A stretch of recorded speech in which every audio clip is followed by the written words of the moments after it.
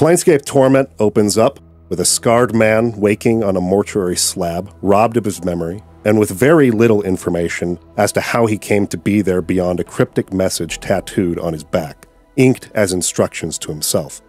He's even forgotten his own name. Almost immediately, he's approached by a floating skull called Mort, who offers advice on how to escape and reads the tattoos written on the Nameless One's back. The message describes a journal that will help him remember important details, as well as a man he must seek out, Farad, who will fill him in on the rest of the details. This journal, it seems, is missing, probably stolen. So the Nameless One, given no other choice, decides to leave without any idea about what he was doing before he awoke or why.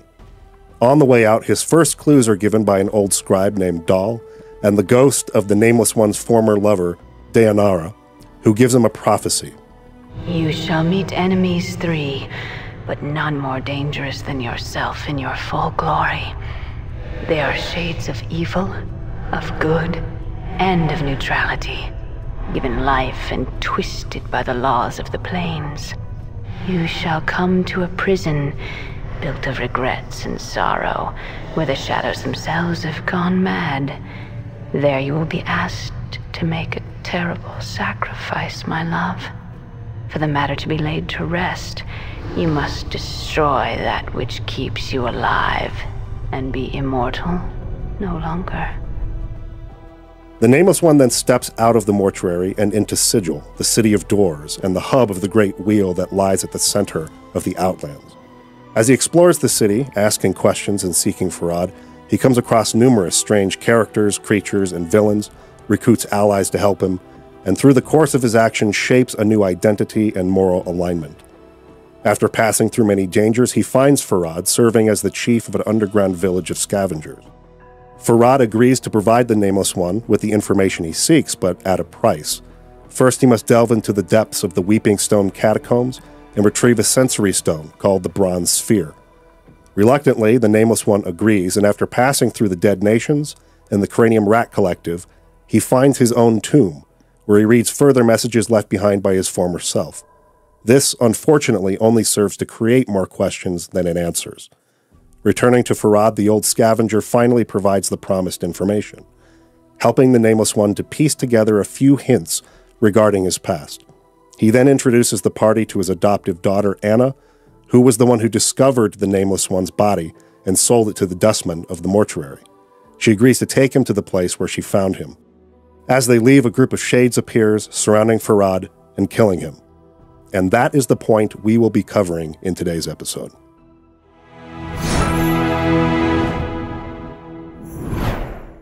Max, thank you for returning again to be with us for our Planescape analysis. We appreciate you. Thanks for having me again. There is so much that can be covered in that small amount that was there in the opening of the episode. Yep. And I want to reiterate, this is something we have talked about in the prior episodes to this, but this is not a podcast where we're going to exhaustively talk about everything and cover all the lore and all that. All 800,000 words. It's not happening. No, it's not happening. Not happening. This is about getting at the core of what the game's message is, its thematic intent, and what it's trying to say. So there may be some things that you, the audience who are watching, were like, hey, what about this? Feel free to leave that in the comments and say, I think that this relates to this topic in this way. Can maybe you talk about that in the future? And we will definitely look at that and consider it. But just know the purpose of this podcast is not to exhaustively cover every single conversation and every piece of lore and every faction that doesn't even appear in the game. And there's all a bunch, that stuff. there's like 15 of them, yeah. Exactly. So you wake up and Mort approaches you and he's funny, right? And he's funny. He's like checking out the zombie ladies and stuff. Jeez, right? that's so embarrassing. Yeah. I mean, like they kind of set that tone we were talking about really early on, right? But it's Dal, who's kind of in the next adjacent room from where you wake up, that you really start getting your first piece of the puzzle as far as to like putting together the Nameless One's like prior lives and stuff. He's got that huge book that he's just like. I love that. It's just, really like, cool. writing in. I love it. This old scribe with this like giant book that he's writing stuff down in. Yeah. So, you know, he seems to know you. So he asks, you know, the nameless one, I should say, asks, do you know me? Know you? I have never known you, Restless One. Yeah, that's no more than you have known yourself. Yeah. As always, the question, because the nameless one responds to that, like, wait, who are you? I love this line. I just think it's clever. As always, the question, and the wrong question as always. There you go. I thought that was a really great line. It shows the cleverness, the wittiness, I think, of Avalon's like writing. I'm guessing he wrote this. Of course, there were others who wrote different sections, so maybe not. But there's so many lines of dialogue that just they're very clever or witty in that way, and it's filled with that. Not even just in the dialogue, but in the descriptions of the way the characters are saying it. Like we said in I think episode 0, like you can almost look at this more like a visual novel type of experience. Oh, absolutely. Because there's descriptions of like the way people look and emote in between dialogue. It's a lot like reading a novel. Yeah. So I just thought that line was really good, and it really sets up a big mystery now, because now you're like, wait a minute, like it's like he kind of knows me, but he doesn't really, but we don't know ourselves, but he doesn't know us either necessarily, right? Per se. And he's also got that line. I mean, he's our introduction to the Dustman kind of philosophy, right? Mm-hmm. Which is more or less life is death and death is life. Yeah, right? He just kind of flipped those two. Yeah. Well, I want to get into that a little bit with the whole Dustman stuff, because it fascinated me like immediately too. It's crazy how like almost the first like real conversation outside of like Mort, just when you first wake up, it's already delving into sort of deep philosophy like right away. And I thought that this was the philosophy of the game. I was like, all right, they're getting us primed, and this is what we're going to be doing. This is how it's going to be. And I didn't realize there were different factions throughout the game, and that you're going to be exploring all kinds of philosophies. But the fact that they chose this one first is very interesting. I think so too. Yeah. And it plays into kind of trying to, like we said before, do the opposite of what you expect. So the game's starting with death. Yes, exactly. And that sort of thing. So it just kind of naturally flows. Yep. Yeah. They're saying, the way you've been thinking up to this point, we're flipping it. Yeah. We're doing the opposite, and here's some really big examples. Yeah. Like, for instance, he comes in, he's dead, he starts out dead, and then comes from the light, right, to the darkness. Yes, that's true. And then he re-wakes back up. It's like, anyway, this is a whole backwards kind of situation here. And then we're learning from people, the true death is life, and the true life is death. Yep. And everything's being flipped on its head. Yeah, in the course of this conversation, Dahl brings up two kind of terms, the shadow of life and the true death. I got that one. Yeah. So he says, yes, a shadow, you see, Restless One, this life, it is not real. Your life, my life, they are shadows, flickerings of what life was or once was. This life is where we end up after we die. And here we remain, trapped, caged, until we can achieve the true death. True death is non-existence, a state devoid of reason, of sensation, of passion, a state of purity. And again, it's really interesting to go back and read some of this stuff or listen to it again after having completed the game and like seeing some of the conclusions, because this is so opposite of like the sensates. Oh my gosh, yes. Like literally the total opposite of the sensates philosophy. And we'll talk more about the sensates in the episode where they actually come up, which will be next week. But yeah, I mean, like to start your game off with sort of that kind of what I think most people would consider dire sort of outlook is interesting. And I think that was intentional. I think they just wanted to make sure people understood what they were getting into. Yeah. Like you start out the game in the grossest place, and the first person you talk to is just like very, very pessimistic. And that's this game. Welcome to the game. This is what you're gonna be doing for the next 50 hours. Right. Go ahead. I think you're going to say something there. Yeah, just one additional thing on top of that. Absolutely agree with that. It's a great way to hook people in with just the novelty of starting off with talking about nihilism and existentialism in the most pessimistic way. That's, if this were a JRPG, that'd be somewhere near the end where you're about to fight them and they're like, life is meaningless, but then you defeat them and then, like embracing life and friendship and love and all that triumphs. No, it starts off right at the very beginning with that.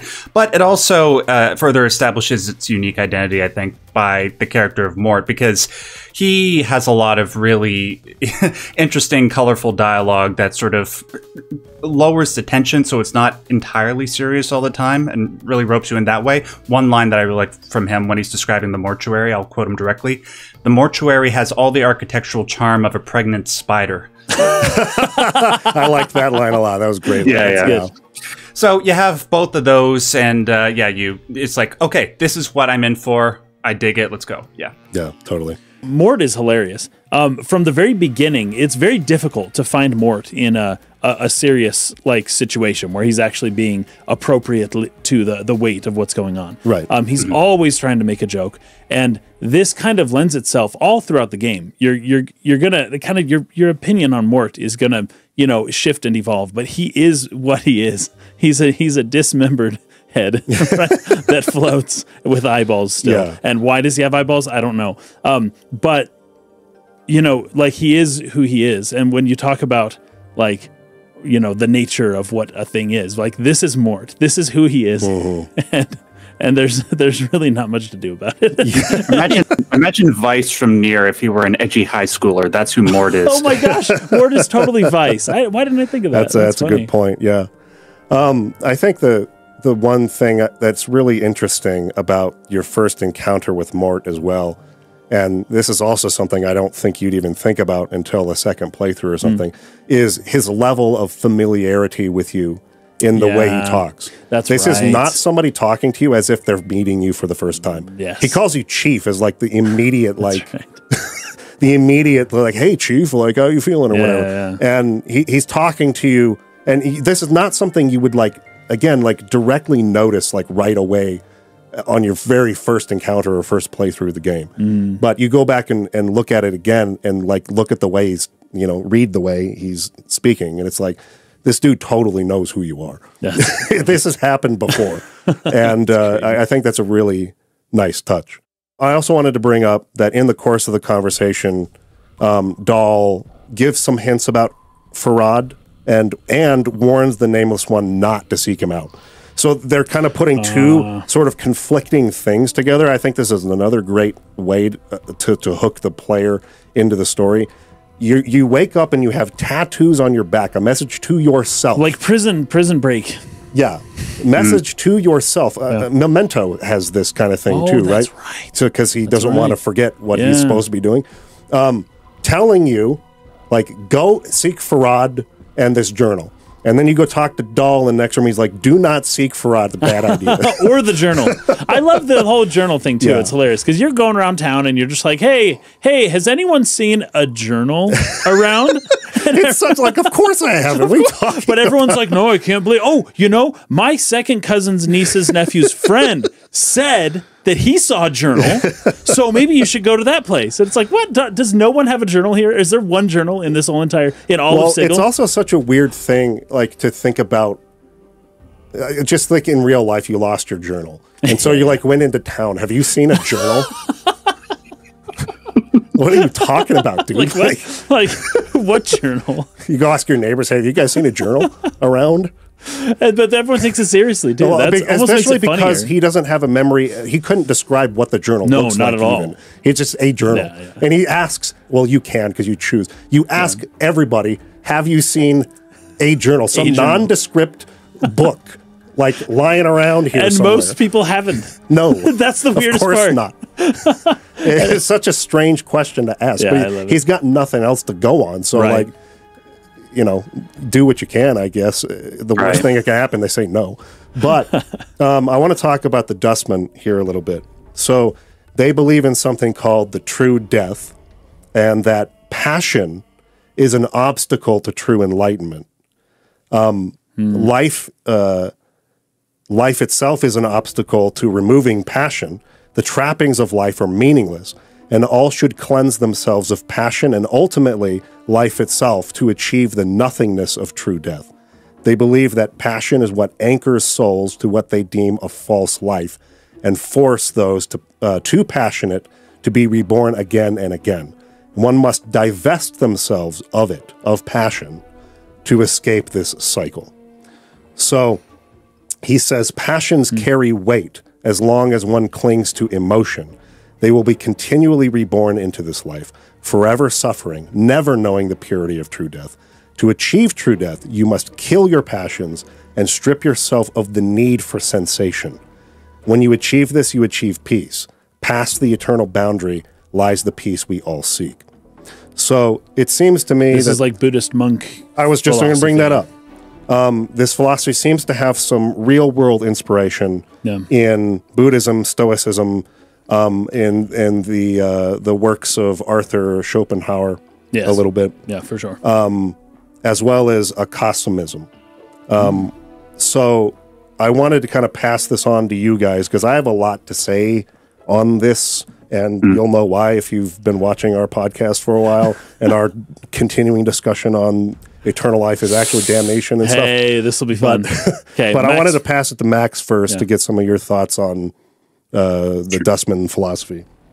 Well, okay, so you the two most prominent elements of this are Nirvana and Schopenhauer. Nirvana in Buddhism is the primary goal because what you're trying to do is you're trying to cease any striving that your ego has, so that way you can turn inward and essentially dissolve it so that you become one with nothingness. That's what Nirvana is.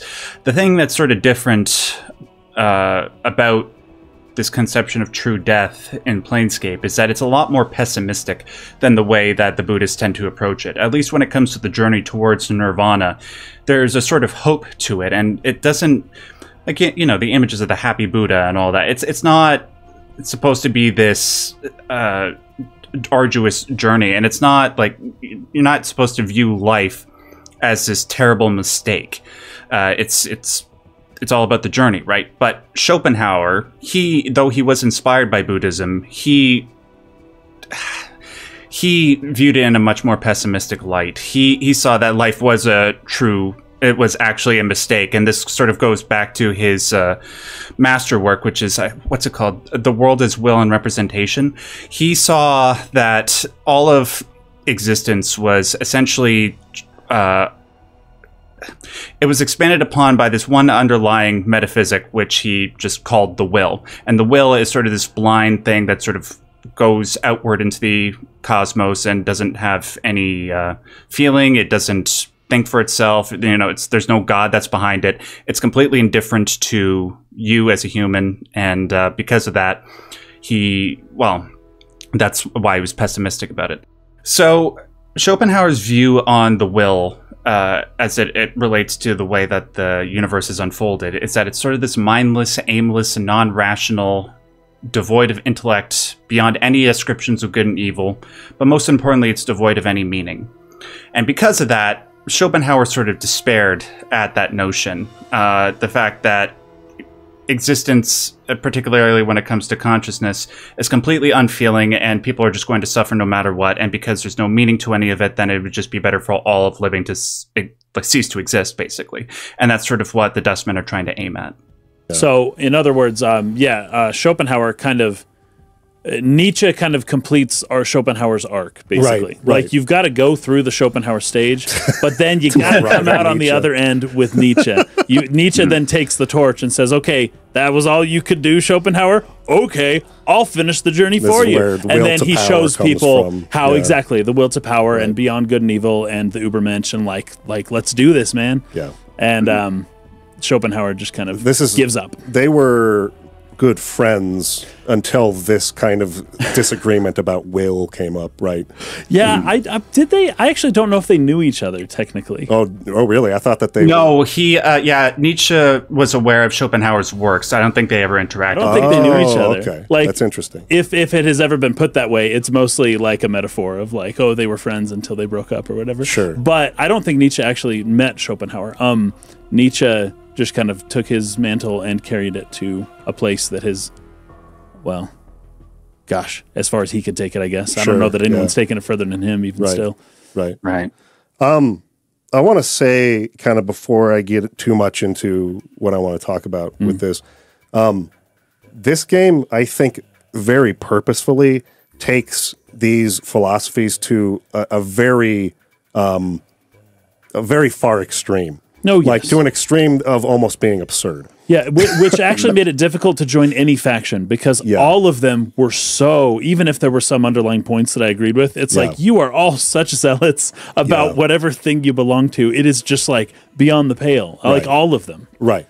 And I think this is very intentionally done for a reason that if I don't arrive at in today's episode, certainly we will by the end. Okay. But I do think they very purposefully do this. Each faction, actually almost everything you encounter in the game seems to be this over-the-top exaggeration of it. Oh, even the concept of torment or suffering. Right. Like, everything you see is like as gross, as horrible, as bad. The suffering is as much suffering as you can possibly conceive. Right. I think they take everything to its extreme as a means of sort of presenting an abstraction. Sure. Kind of, we talk about abstractions all the time, particularly with the JRPGs. But usually not in this way, though. No, it's usually, but it's the same idea. It is, You use an abstraction in order to present present something, but without showing it how it actually is in the real world, but it gets across the idea. And that's the important part in storytelling, is not necessarily being exactly parallel or mirroring exactly how the world is, as much as it is communicating to the audience the concept that you're trying to show to them, right?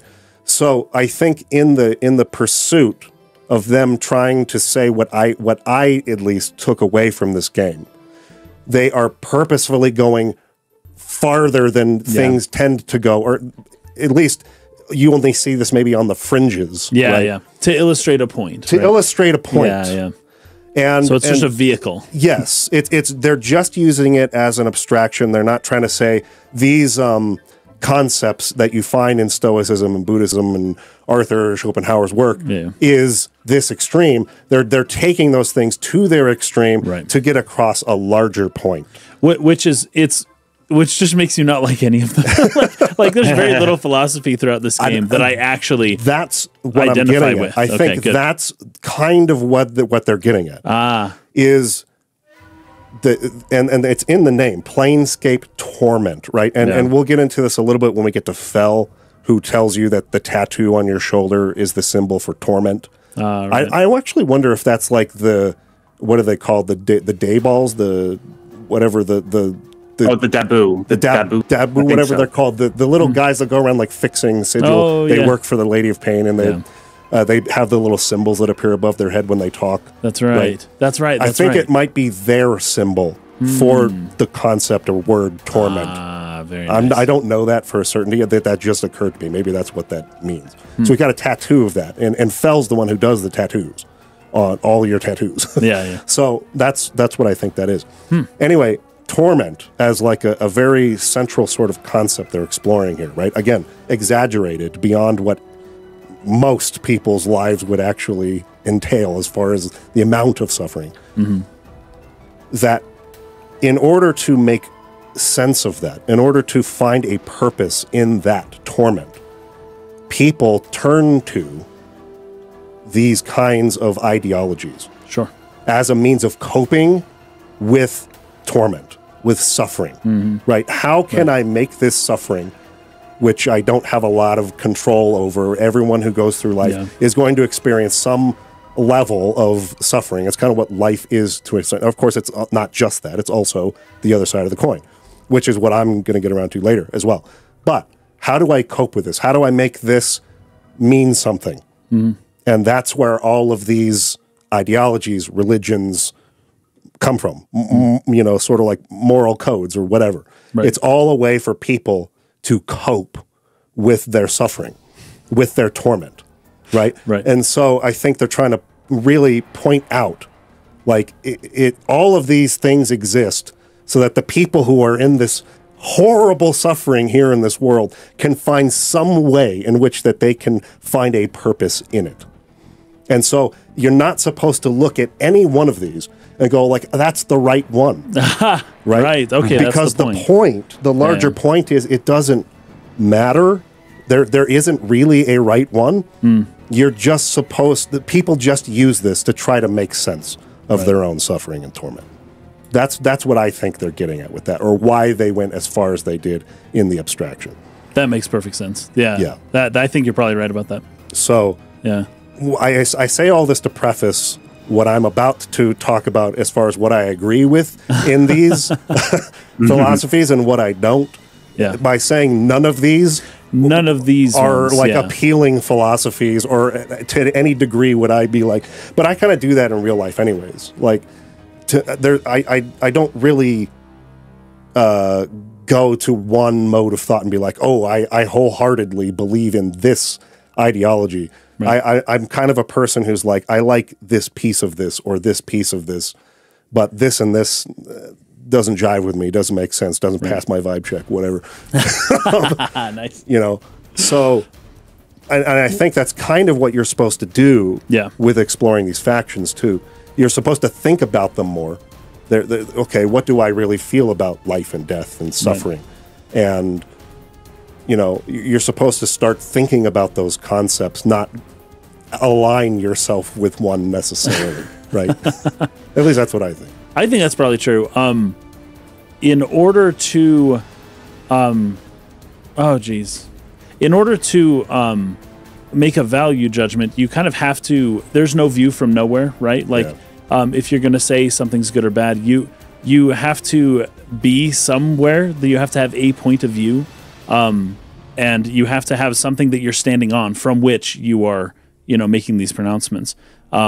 So, to the extent that it might be appealing to just do none of them, at the same time, and then just use your lone, isolated self as the guide of whatever you want, right? It helps to have an idea of something before you start looking around at other things. In fact, that sentence, looking around at other things, suggests that you are somewhere to begin with. Yeah, right? You have a foundation you're standing on in the beginning from which you can actually start to otherwise, none of this makes any sense, right? Yeah. So the relativist argument works except to say that you have to be somewhere. Whereas in this game, you don't really have to be anywhere, so you can just kind of poke and prod and like, you guys are stupid for this, you guys are stupid for this, and I'm over here and I'm right, Whereas the truth is you are somewhere already through culture or for whatever reasons, and then from that perspective, you are now looking out at everything else. So the way I would normally see it is that these types of philosophies, were it to be all-encompassing, would kind of encompass everything. Everybody would fit into one of these. Yeah. But these philosophies in this game, no one I know fits into any of them. Any of them at all. Right. And so that's where it gets kind of funny. So instead of these big circles, almost like the Planescape itself, right? These big infinite, universes, you have small, little, very restrictive kind of circles, and just a few of them, and then a ton of empty space within which you can kind of, experiment and explore. Sure. And so that's maybe like a difference, but that helps in order to take something that is so big and you kind of shrink it down to a small thing that's easy to kind of contain. And in order to do that, you have to kind of exaggerate, and you have to really show the extreme and the fringe and all of that stuff. Yeah. But what the downside to that is that you end up with a ton of empty space. Whereas in my opinion, there is no empty space. Yeah. There is nobody who has zero, is a blank slate. And You're good. There's nobody who is a complete blank slate in terms of morality. Yeah. I two things I want to respond to on that. First of all, I think that for basically everybody, that foundation is sort of naturally given through whatever it is that your parents believe, right? Right. So you're kind of just wherever like adopted into that, and that's your starting point on the ladder or whatever. Whereas with this guy, the amnesia thing is just like, that throws a huge wrench in it. Yeah. He literally has nothing to stand on. Right. He's a total blank slate. And now thinking about that, that would make it even, like, at least me playing the game, in real life, I have a memory and I have a philosophy that I grew up with as far as like the culture I lived in, the family I lived in that gave me a set of values upon which to then judge what the Dustmen are saying. Yeah. But he has none of that. He doesn't. Yeah. But the game developers did. Yes, that's true. And that's why there is something of what is called in politics an Overton window. There is something of a space within which all of within which all of these ideas are presented. Yeah. Right. And they're the ones that are kind of filling in the gaps for you, essentially, right? Because you can't do anything in the game. You can only do what they allow you to do, what the developers kind of allow you to do. Sure. Which is quite a bit. It's a lot. And their Overton window is quite wide in this game. You can do all sorts of things. But generally speaking, despite the fact that Nameless One should have this blank slate, as soon as Mort talks to you, as soon as you walk around, as soon as things start happening, you slowly start to get a pretty restrictive boundary kind of around what is right or wrong or what should or shouldn't happen. I don't think it takes that long. Yeah. I want to pass this over to Max for a second if you have anything to add to that before I go into my feelings. Just a couple things in regards to the whole extreme abstractions. I think it helps from a storytelling point of view just to be able to present these things in that way, just so you can get a quicker idea of how these people act, but also just to get closer to the root of what these philosophies are all about. Because, if you presented all of them as like one big expansive textbook, people are just going to lose interest very quickly, and you sort of take away the gamified element. Although this game is one massive textbook. I know that's the ironic thing. But it still manages to maintain that while also still being somewhat fun. But yeah, you know what I'm saying. But the great thing, though, about the presentation of these extreme abstractions, whether you're playing the game or playing the tabletop, is that it's a great way of being able to view a whole bunch of different philosophies at once, contend with them, figure out what's the good, what's the bad. And then one of the most fun things, at least for me when I was playing, and I'm sure for a lot of other people playing Planescape Torment, is to say, okay, if I were to choose one of these 15, which one do I feel at home with the most? And then once you have sort of contended with all of them and you sort of have a better idea of what your personal philosophy is, which is Planescape is sort of a great tool in that regard, you can ask yourself, okay, do I have the courage to create my own meaning, going back to Nietzsche, and maybe set up my own personal philosophy that other people might adhere to? Yeah. Sure. Great point. That's very good, actually. But real quick, because I ended up in the Sensates when I played the game. Right. Which is literally the total opposite of the Dustmen. Yes, 100%. But, well, I guess we'll talk about them later. Yeah. But I wouldn't, that's not me. I personally... You wouldn't have chosen the Sensates in real life, But in a game, you got to do everything, man. You got to try everything. You got to go and have all the experiences the game has to offer. Yeah. Okay. Just wanted to say, shout out to Case, and I also did the same thing, so. Nice. Okay, nice. So, in regards to what the Dustmen believe about death, I've said very similar things in the past on the podcast that I feel like true eternal life would at some point, and that point would be different for every person, would start to become a burden. And I think this is something that I'm not like alone in. I think probably a lot of my feelings on that were shaped by some of the media I grew up with. This game itself kind of like has that, although the eternal life in this game is not really like what most people would choose if they had a chance to have eternal life, where you die and forget. Most people. Because that's really just death, is forgetting who you were and becoming a whole new person. But Lord of the Rings has sort of this motif where like there's just sort of a fatigue, a tiredness that comes over the elves. They just like weary of life and of the world, and they want to fade and kind of go into the west. Sure. So there's something that I guess I've always found intuitive about the idea that living forever would not necessarily be this boon or blessing that people think it would be, that at some point like this life becomes a burden. So I do really feel that way, that's something I believe. And that kind of aspect that they pulled, I think, from some of the sources like we're talking about that make up what the Dustmen think. Mm-hmm. There is this other side of it, and I think that Max touched on this earlier really well, where like Buddhists don't live this like this life of like, oh, this life sucks, and I can't wait to die. This is all false, and I shouldn't be here, and it's all, I can't wait to like get out of this. That they still live very fulfilled lives, right? And that's some of the nuance there that all of these very extreme philosophies we encounter in the game don't have. Right, right. So I feel like there's little elements here that like I was very intrigued by and that I agreed with, but the way they live is something I totally disagree with. yeah. Oh, yeah.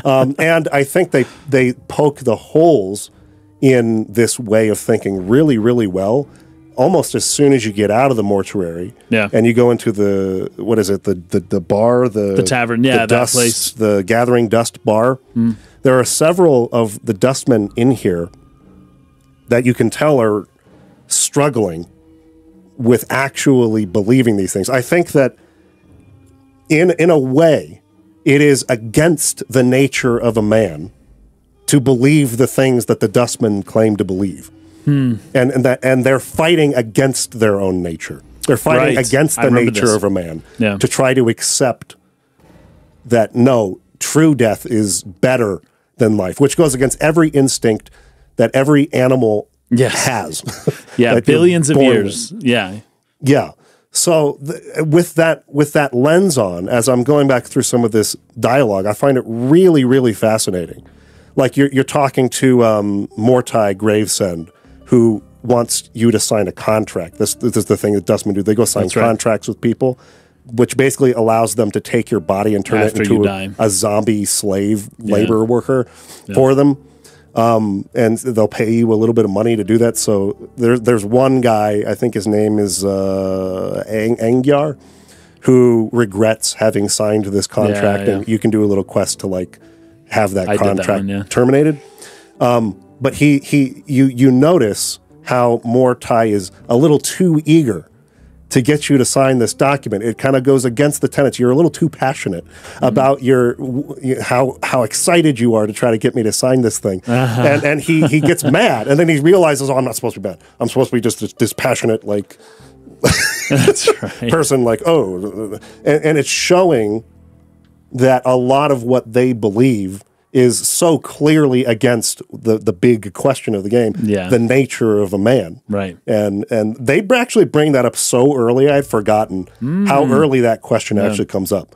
At least for me, the first time I saw that was speaking to, who was it in here? I think it's Emmerich, who is oh no, it's not Emmerich. It's any of these dustmen who you sign a contract with, because as you're signing it, there's basically like a set of jumbled memories that sort of jump back into the Nameless One's mind as he's trying to sign it. He's like, something's wrong with this contract. I can't sign my name for some reason. Yeah. And he's like trying, and then he looks up, and like the dustman's face has been replaced with a skull. And he said, the skull says, sign, but remember everything has its price, and what can change the nature of a man. Like right from there. And there's actually numerous mentions of this question far before you get to like the actual famous place in which this question is asked in the later stage of the game. Oh, very So they're kind of like setting that up like all the way from the beginning. But I thought it was interesting that they kind of show through each of these people, whether it's Mortai, whether it's Seer the Skeptic, the woman who was like she was like a teacher among the dustmen, taught this philosophy her whole life, and then she got sick and was on her deathbed, and then actually encountered her own mortality, and now she's having a crisis of faith. Right? She says the dustmen aren't afraid because they've been swallowed up so much. They've been swallowing so much of their own bat droppings over the decades. They've blinded themselves into thinking that death is some kind of release. There's something about having your faction members circle around your deathbed like a pack of pale-faced ghouls, nodding and agreeing that your suffering and dying is all for the best. Oh, Seer is so fortunate. She shall soon be relieved of the burden of life. Burden of life, that's when it struck me. There's something addled about not appreciating your life. Yeah. The dustman keeps saying that this life is all misery and suffering. Is it? And that question that she's able to ask in a world like this, where suffering is so exaggerated, right? It's horrific. How much easier is it for us to say, is our life really all suffering? I think especially when you're really going through it, right? Yeah, it can really feel that way. Yeah. And here it's almost actually true, and yet she can ask that question. Yeah. Is it really all suffering, right? That we should be happy to pass on into oblivion, should we? And then you also talk to this other character awaiting death there. He's the younger member who's trying to get you to sign a contract, and you can basically test him, like, well, if you hate life so much, like, why haven't you killed yourself yet? And he's like, well, I've been thinking of a means. Will you do it? It's like, I'm not going to freaking kill you. You don't have the conviction to kill yourself, right? And he's like, and you can say something about, I've died a lot of times. It's like, that's not possible. You only die once, and you can kill yourself. That's and then right. come back I did that. Yeah. and like prove it to him and whatever. And he's just totally shaken by that, right? Right. So I really liked not only that they kind of immediately confront you with this crazy philosophy and give you all the perspective of Dahl, but then they show you this is actually unintuitive. This is actually against the nature of people. And a lot of people, even those who were in it their whole life, like Seer, they actually encounter their mortality and they start questioning it right away. So, and then these places, Mortuary and the Gathering Dust Bar, are like literally like right next to each other. It's like across the street. That's right. So they give you the philosophy, poke holes in it like right away. Yeah. And that sort of sets the stage for, I think, what this game is getting at. They do that all the time. Every new philosophy you learn about, within the next 10 or 15 minutes, you learn a counterpoint to it again, like very quickly, very shortly after. And anytime somebody's like, oh, here's a cool thing, and then it's like, boom, nope, that's not right. This is wrong, and this is why. And, oh, here's another one. Nope, that's not it either. Mm-hmm. That's great. Very interesting. I really, really liked how they did that. Yeah, me too. Max, anything you want to add to that before we move on to next part?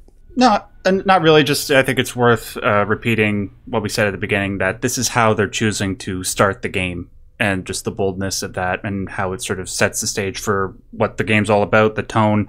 And if you're going to this extreme right now, how is it going to really subvert expectations going forward? But somehow it manages to do so, and that's what makes it so great. Yeah, that's all. Totally. Gosh, the autopsy girl with like fingers that's like, oh yeah, in the mortuary. Yeah, kidding me? She's like part. What do you call that? What do they call those people? They're like half demon. I put that down. A tiefling. Tiefling. Yeah. Right, and she's got like scissor fingers, basically, like just. Their ancestors shared knickers with a demon. I like that line. That's a great line. That's from Mort. A fun little Nephilim kind of reference there. I think Mort's a perfect character because the world, like you've been saying this whole series so far, is so bleak and gross. Yeah, it is. And Mort is like a perfect comic relief. Totally. To lighten tension in this world. So that it's not just horrific. So dark and dreary. I mean, it almost is too much. Yeah. But again, they were pushing that on purpose. But then Mort's humor is also almost too much. Yeah, I know. So you find a weird balance. A weird balance between extremes that take things too far. Yes, exactly. But I think he's great. Yeah, me too. My next note, I want to get to yours if you have some before this, is Mourns for Trees. And how belief is everything in this world. I really wanted to touch on that. So there's this character, Mourns for Trees, who tells us about the nature of belief and how it operates in this world. Yep. He says, you're new here, I can see that now. You don't understand how things work in Sigil. Belief is everything here. Everything. Mm-hmm. Excellent, my friend, excellent. Thank you, after you agree to, help him out. He's trying to grow trees. Oh, yeah, that's right. That's like what he's trying to do. But he's like, I don't think anybody, can really... And he's talking about it in a way where it's like, that's not how trees grow. Trees grow by cultivating, watering them, putting them in good soil, making sure they get enough sunlight. Right. And he's talking about it like the people don't want or care or believe enough in this vision I have of trees growing again in the hive. And I think you can actually, as a dialogue option, bring that up to him and be like, what are you talking about? Just make sure it gets enough water and sunlight. And then that's when he brings up, oh, I can see you're new here, right? Like, you don't understand how things work. So when you agree to help him, excellent, friend, excellent. I thank you. You've given me back my confidence and my purpose. My purpose. That part really struck me. Yeah. Again, everybody here in this place of almost endless suffering is looking for a purpose and a reason very much to justify that suffering, right? Yeah, Nietzsche said that if someone has a why, they can bear any how. Yes, or any what? like that. Well, you can undergo tremendous suffering as long as there's a reason for it. Yes, and you can really humans can do lots of amazing things as long as there's a point, if there's a purpose to it. If there isn't, we give up very quickly. Yeah. If there's a reason that's strong enough, motivating enough for you personally, you'll bear almost any thing. And that's what was the Man's Search for Meaning? Yeah. That Frankl. Book? Yeah, Frankl. So in that book, he talks about how everybody could tell when somebody was about to die. Yeah. And it was because those people would start smoking the cigarettes that they were given as like a little ration. Everyone was given like 2 cigarettes. And you use those to bargain for things. You trade them with people. The guards, you can give them a cigarette and they'll give you some extra food or something like that. But when somebody just took it out and just decided to smoke that cigarette, it meant that they had given up, basically. And once you give up hope, once you stop believing that you're going to have a good life in the future, those people died very quickly. Yeah. They didn't last long after that. Yeah. But the people who had meaning, and that's funny, that's what the book is called, Man's Search for Meaning, right? The people who had meaning were the ones who survived and were the ones who were able to make it out. Yeah. Because it was so bleak. You need something to look forward to in order for there to be anything, really. We were talking about this on the way over here. This actually bleeds into some of the analysis we're going to do of Dune for Patreon. There's a connection here. If you want to see that, join Patreon, link in the description. But, again, I feel like this is an abstraction, right? Yeah. They're not trying to say that if you just sit there and believe hard enough, like a tree's going to start growing, like Care Bears, like that works in this world, right? But that's again, it's an abstraction. It's illustrating a deeper point, a deeper truth, which is that belief moves people. Oh yeah, in a way that makes it probably the most powerful force in the world, and that it's so powerful that this is exactly what rulers and kings and religious leaders and whatever use to move and manipulate people. Right. If you can take advantage of their belief, it is so strong that they will be willing to do and overcome obstacles that seem impossible. Totally. Right? And as long as you still have hope, which is a form of belief, right? Yeah, it is. Belief in the future. I believe I will make it through this. I believe that, and I want that so badly that I will go through whatever I have to and come out on that other side. People are able to do incredible things. It's basically everything that was done that is great, that was done by humans, was done through that. Yeah. Right? And some people who, as you mentioned it can easily lead people to be doing things that, we would deem to be not good. And some people's solution for that is to get rid of belief, right? Yeah. And nothing happens. Nothing happens without belief. Yeah. Unless people believe, unless people can envision themselves in the future with something new or different, they won't make it. They won't do it, right? And so getting rid of belief isn't quite the answer. Now, there is a problem. Belief can be taken advantage of, but it's also the only thing that motivates humans to do anything ever. Yes. And so you can't get rid of belief, nor should you want to. Yeah. So what is it that you believe? Yeah. Well, that's what all these factions exist for in Sigil, because the Lady of Pain, this supernatural being of absolute neutrality, is not going to take up rule of this place. That's right, yeah. But somebody has to step in and try to create some level of order here.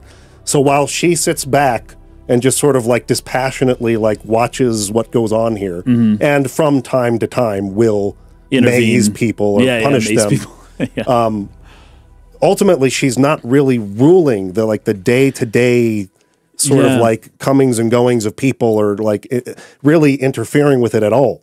So these factions were started as a means of sort of imposing some level of order in this place. I think the Lady of Pain is happy as long as the factions stay separate. But as long as somebody does begin to unite things, and as long as if somebody does start to rise to the top of Sigil, I think she that's when she steps in for sure. And that's the whole. So it just kind of can't happen. Auskar, the god of portals, that you meet that one guy who's like the one believer. It's in the Ornate Box quest. Oh, so you get to the end of that. I can't remember the name. He's the only one who knows how to open that safely. That's right. Yeah. And he's like the one believer left of Auskar, or whatever the name of that god is, who tried to sort of.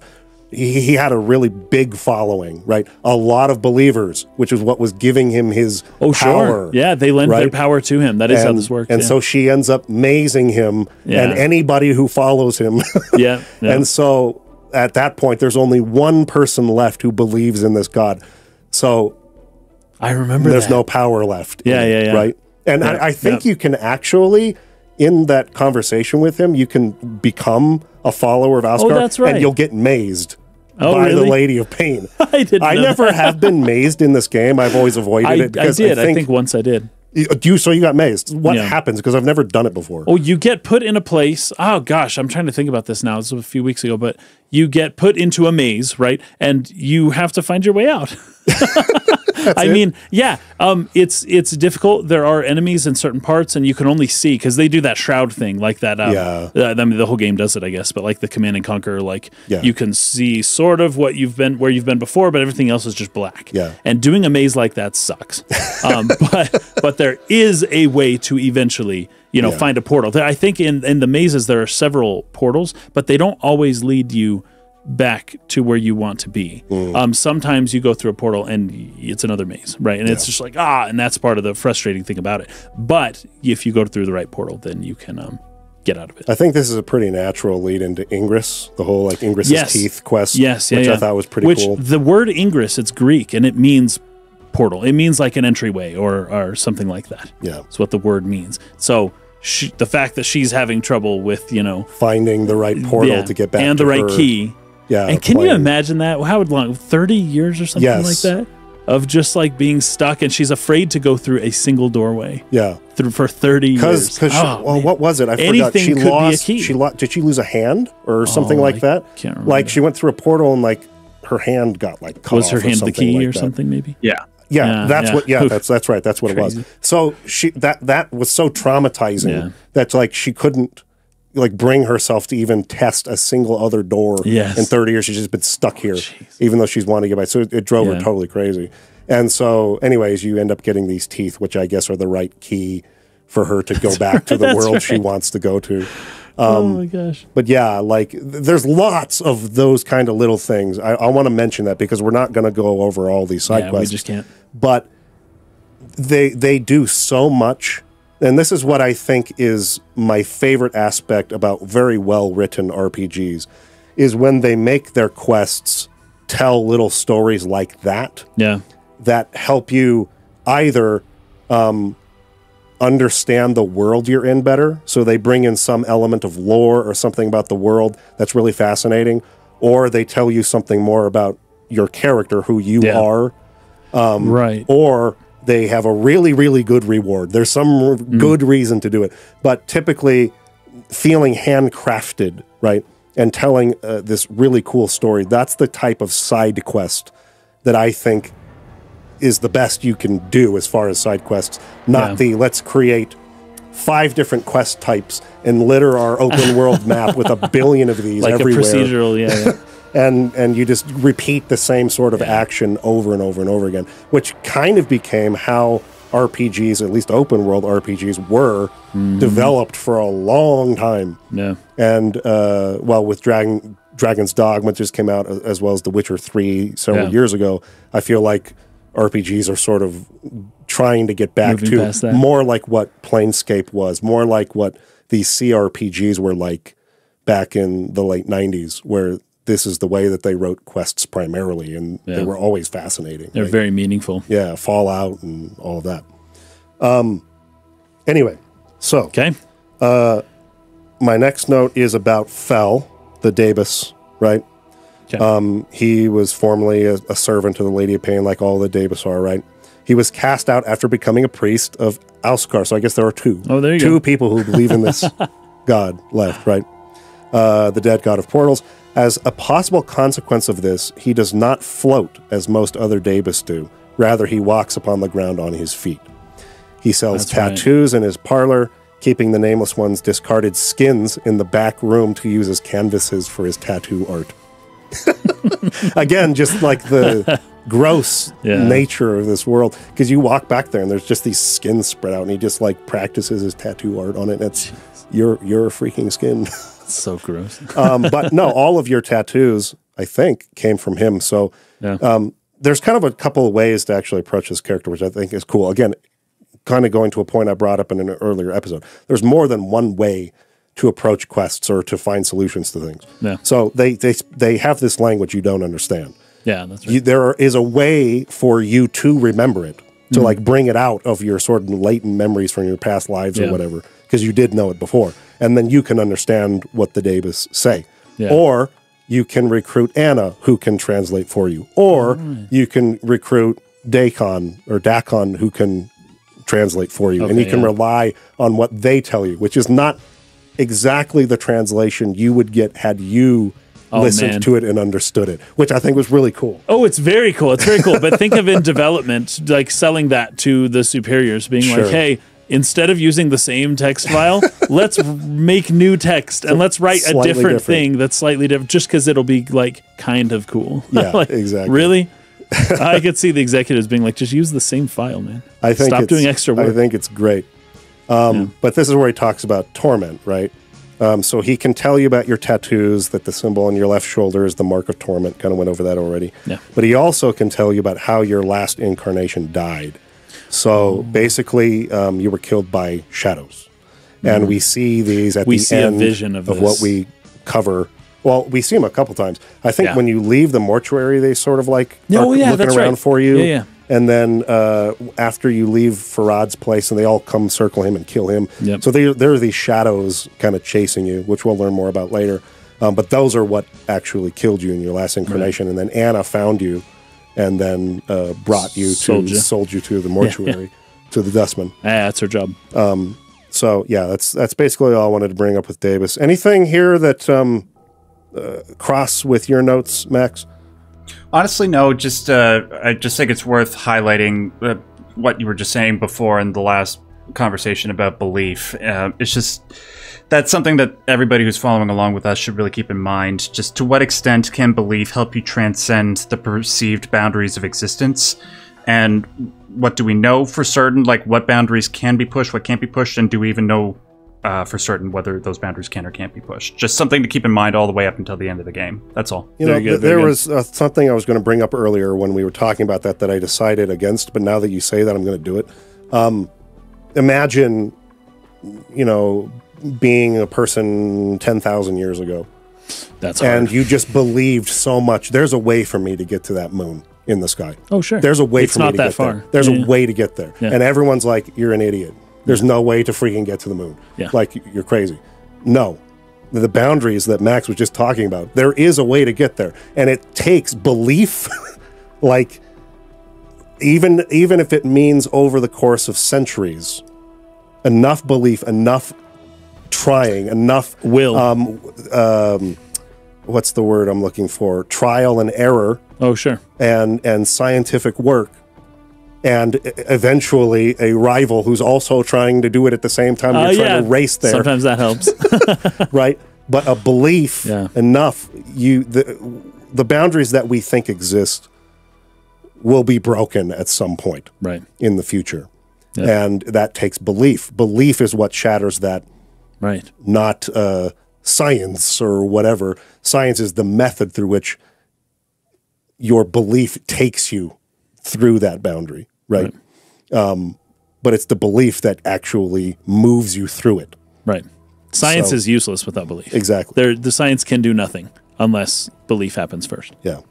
So thanks for bringing that up, Max. And here's what this episode is going to be titled, by the way. This is my favorite line of the game up to this point.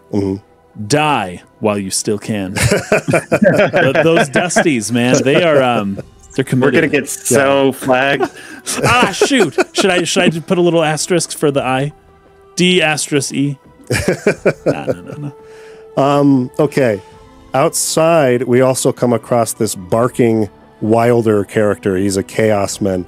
I wanted to talk about this real quick. Okay, so there are a lot of factions in Sigil. In the game, there's only I think 5 or 6 that you can actually join. And because the Chaos Men is one, I at least wanted to briefly touch on it. I didn't join it in the game, but you can join them. Okay, yeah. And the way to do it is to be basically just as random and crazy as this guy is who's barking at you. Oh, those guys? Yeah, they're so funny. Yeah.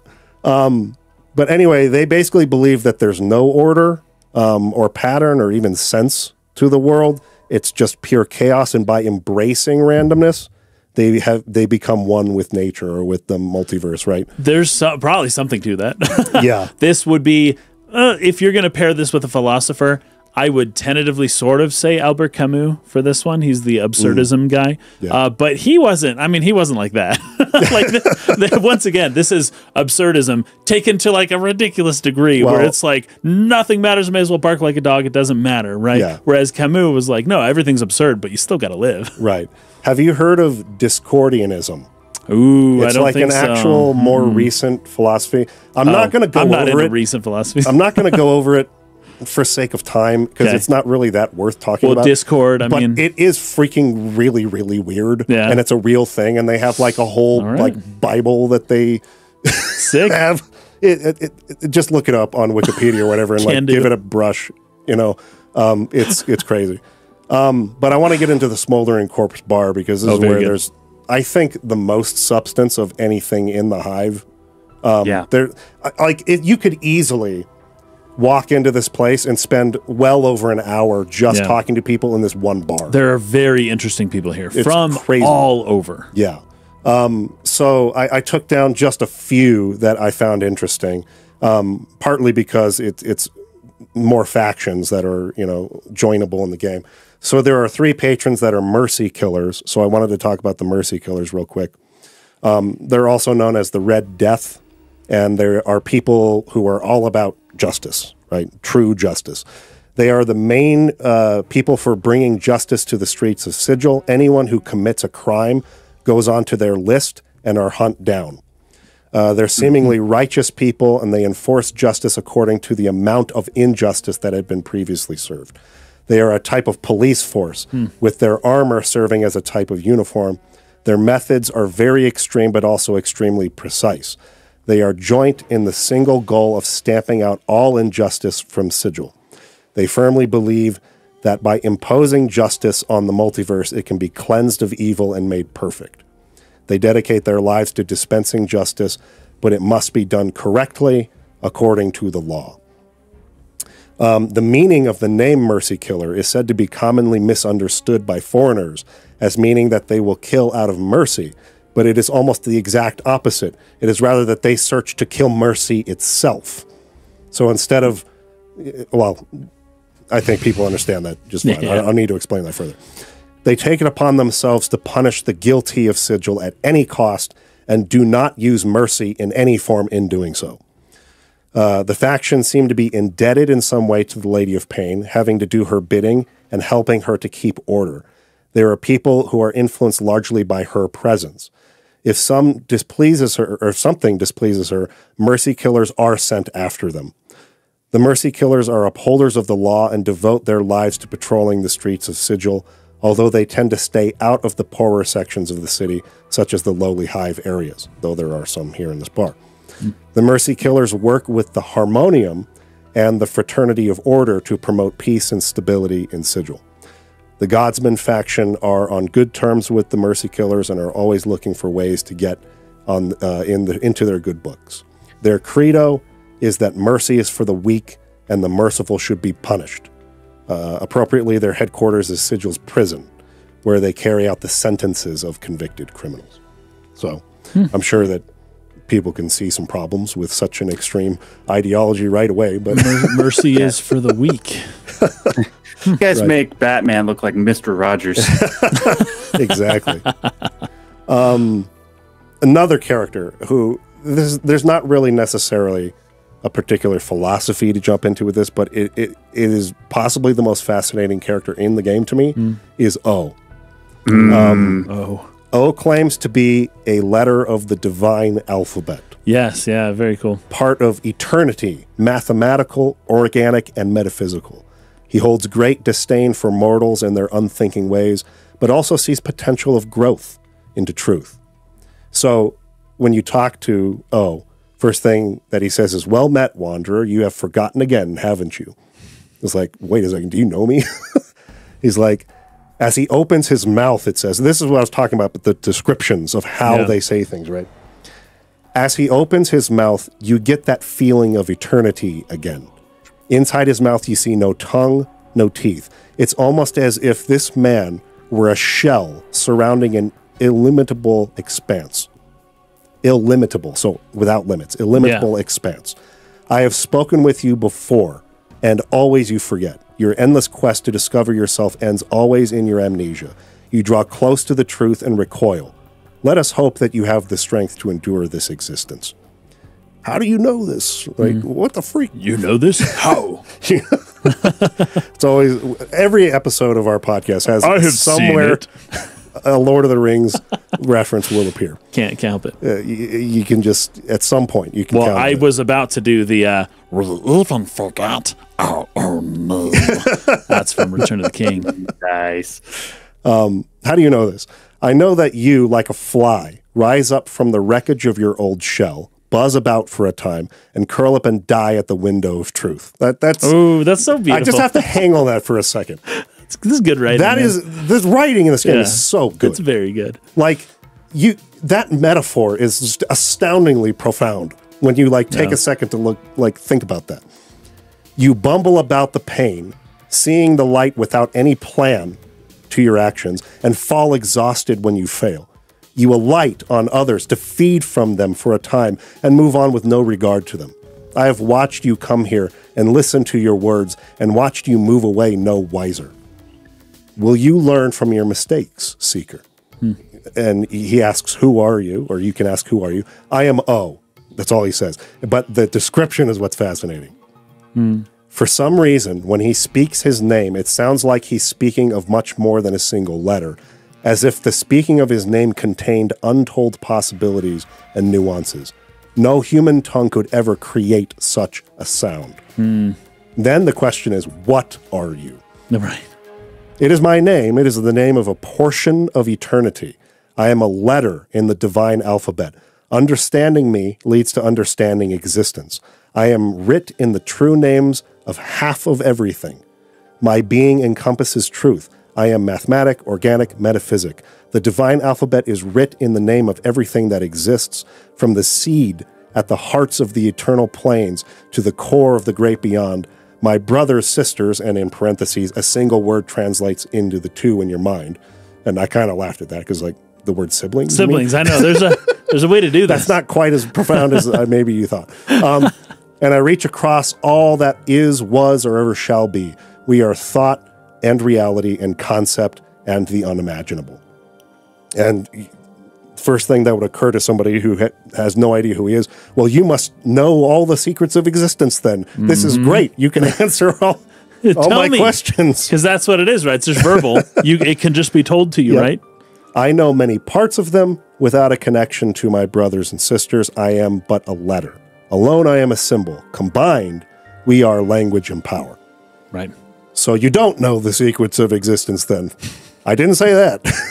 A letter is still a powerful force, even on its own. Allow me to show you. And this part's brilliant. He opens his mouth wider and wider still. The mask of his face tears around his eyes, mouth, and nose, revealing that hint of eternity you glimpsed earlier. You are lost in it, adrift in it, a part of it. You return to your mundane sense and realize that O has vanished, yet somehow your horizons have expanded. Enlightenment has brushed you, however briefly, across the brow. And the Nameless One just says that was indescribable. So instead of words and the secrets of the universe, he got an experience that informs his being, right? Yeah. Without even really being able to explain it. Yeah. He got a taste of all the secrets of the universe. Yeah. And it was way too much to handle. And there's nothing, he couldn't describe it if he tried. Right, exactly. Because he doesn't have all the letters of the divine, alphabet. Now, this was really interesting because, okay, I should preface this first. I am by no means, in what I'm about to talk about, endorsing or encouraging anyone to use any illegal substance. Oh, geez. At all. I'm not telling you should do this. I'm not telling you anything like that.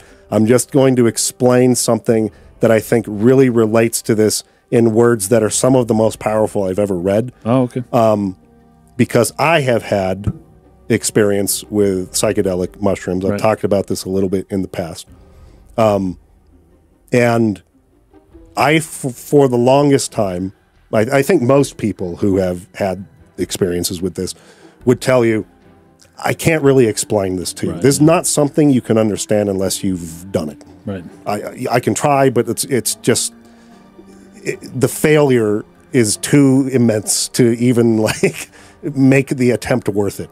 Well, that's the joke, right? The joke about like a pothead or something is that they just like, or a hippie, right? It's just like, man, like they're trying to explain these things and it just sounds like nonsense. Yeah. And that's the joke of hippies. Yes. But it's true also at the same time. Like, yes. You can't explain it. And if you try, you're going to sound stupid. But should you risk sounding stupid in order to try? Yeah. And I thought it was impossible. It probably still is impossible. But if anyone came as close as you can to using the right words, it was this excerpt that I'm going to read from Sam Harris and his experience with psychedelics. Yeah. I'm going to read that. It's not the whole thing. It's just a part of it. But I feel like this really like crosses with this description of O in a way that just really struck me as being like, I was reading this part of O and I was like, that's exactly like what freaking Sam Harris was saying. So he says, now the first revelation is with respect to the absolute inefficiency of language to capture the experience. You are wading into a roiling ocean of meaning with the proverbial thimble. What you bring back in that thimble just can't begin to indicate the immensity of the experience or its beauty or its terror, depending. Right. Even to oneself, as an aid to memory, language is next to useless. And the fact that there are landscapes of mind this vast, lurking on the other side of a mushroom, is simply preposterous. How could that make any sense? The scale of the thing is all wrong. It violates every intuition you have about what it is to have a mind and a body in a world. It's as though we lived in a universe where if you reached into your right pocket with your left hand, rather than pull out your wallet, you pull out the Andromeda Galaxy. So the experience is altogether too much. It's like a reductio ad absurdum of one's desire for experience itself. It's as though the cosmos were saying, oh, experience is what you want? You want to see and feel and think? Okay, how's this? That's basically what just happened with O. Yeah. Oh, you want to know all the secrets of the universe? Let's see what you do here. Yeah. That's okay, right. How's this? And then what follows is a vision so blinding in its beauty and intensity that it shatters your mind. It just unmakes you. Again, I have to admit the poverty of words here. We have a word for love, for instance, but what's the word for all of the love you could possibly feel? And all the love you recognize you have failed to feel at every moment in your life up until this moment. What do we call the experience of having that ocean of feeling invade you and fill every empty space in your mind? There really are no words to describe this experience, just as there's no way of snapping your fingers to describe it. Language is simply the wrong tool for the job. Wow. It sounds like his cup runneth over. Yes. Like he just can't, he can't receive what is being given. Like, I guess depending on how much you've taken, like the dose and things like that. It might not be quite as deep as the ocean with a thimble, like he's describing. But that is kind of, it just puts what those words put in perspective is the struggling with the attempt to even try to help somebody understand what is beyond the boundaries of our sort of limited minds, the way that we experience reality in every day, in comparison to, it's almost scary. Like he said, the scope of experience, of sensation, of meaning that can be found in this brain when you unlock it, right? And that's kind of what I felt from O. It was like this being that is so beyond even the gods of the Planescape or D&D universe, right? Yeah. Something way beyond them, right? That just sort of like came down into this dimension for a second. The monad, and it's just like, oh, he's come back again. Let's give him a taste, and I see. Yeah. He'll walk away no wiser again. But let's just see. Hey, why not? That's funny. I don't know if Sam Harris himself holds this, but I've heard. I swear I've heard him say this, but I could be wrong about this. That you should not hold any idea, or you should not believe anything that you cannot rationally defend. Something like that. That sounds like sort of that wave of new atheism. Yes, yeah. So if it's not from him, it's from one of the something horsemen like that. Of that. One of the horsemen, that you should not believe something you cannot defend rationally. And then to hear him say that, which is words fail horribly. Yeah. And then why are we limiting ourselves to belief in things that can be rational? That sounds stupid. It sounds like, now I'm sounding like a hippie, but whatever. Like, it sounds like, the Enlightenment has got us all thinking a certain way, like John Locke and even Rousseau and Hobbes. And like, we think a certain way based on these thinkers from like pretty recent history.